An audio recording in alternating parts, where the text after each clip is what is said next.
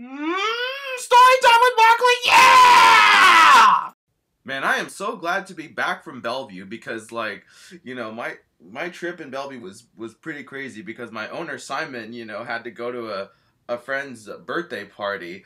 And the birthday party kind of was very extensive. Like, it started out in downtown Bellevue, then it started out in well, Capitol Hill, I believe. And anyway, I will tell you guys the story of everything that happened over this past weekend.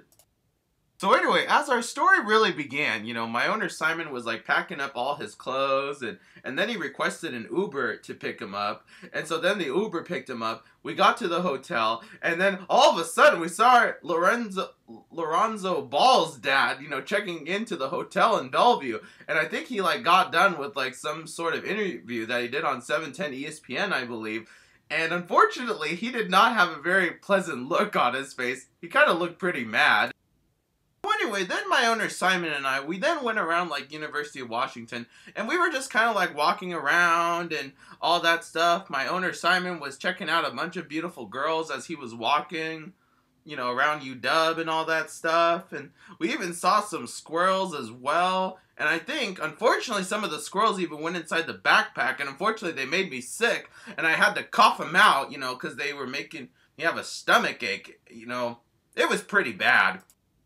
So then what happened was, then around like 5 o'clock p.m., you know, as we were done walking around, then my owner Simon, you know, sneaked into a frat party, and there was a lot of dancing. He was like dancing with a lot of beautiful girls and all that stuff, and, you know, it was pretty fun, and unfortunately, he kind of drank a little bit too much, and so then what happened was, he ended up grinding on some girls that unfortunately had boyfriends, and so then they ended up chasing him out of the dorm, and then he had to jump out of a window.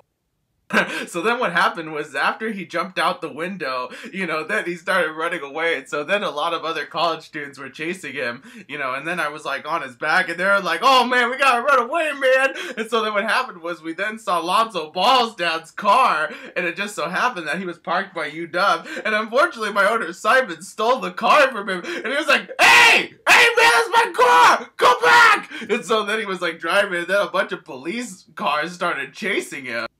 As more of the popos were chasing after Simon, you know, Simon was really good at driving the car. And so then we drove back to our hotel room, you know, back in downtown Bellevue. And unfortunately, the popos, like, never caught us.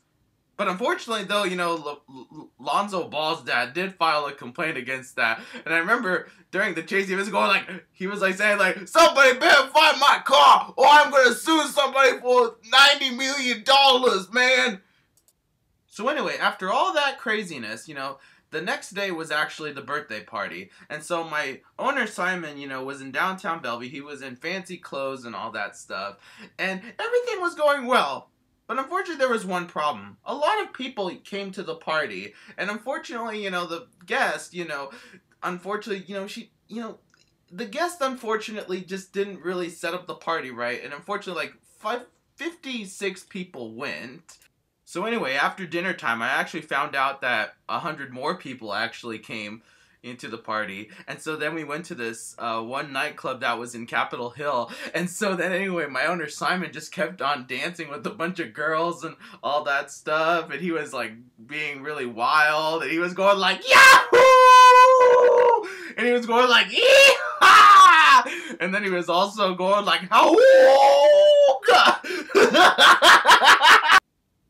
So anyway, after all the wildness that happened in Capitol Hill, then my owner Simon was with his friends, and his friends actually drove him back to his hotel room, and he actually slept pretty nicely. But unfortunately, the next day, as he got up and he got some breakfast, he actually went to go see LaVar Ball's dad, and unfortunately, he was not very nice. He was like, man, you stole my car. You stole my car, man. You know, like, you stole my car. You know, you're lucky I did not catch you, man.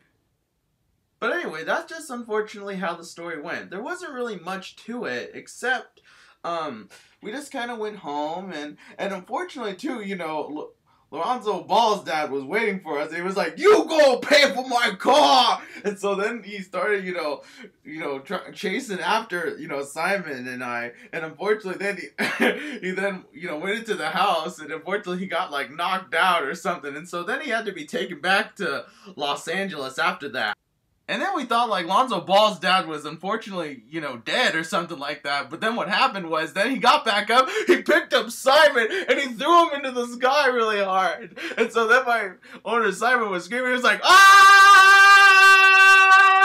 And then he like hit like some sort of like, space satellite or something. And unfortunately he came back to Earth, and he was like all beaten up. And unfortunately he had to be taken to the hospital. But yeah, unfortunately, my owner Simon was like taken to the hospital, and unfortunately, I found out that he's probably not going to get out of the hospital for another 4 weeks just because of all the injuries that he suffered. But the good news for me was that I was able to be in the house just fine, and I'm just kind of waiting for him until he gets back.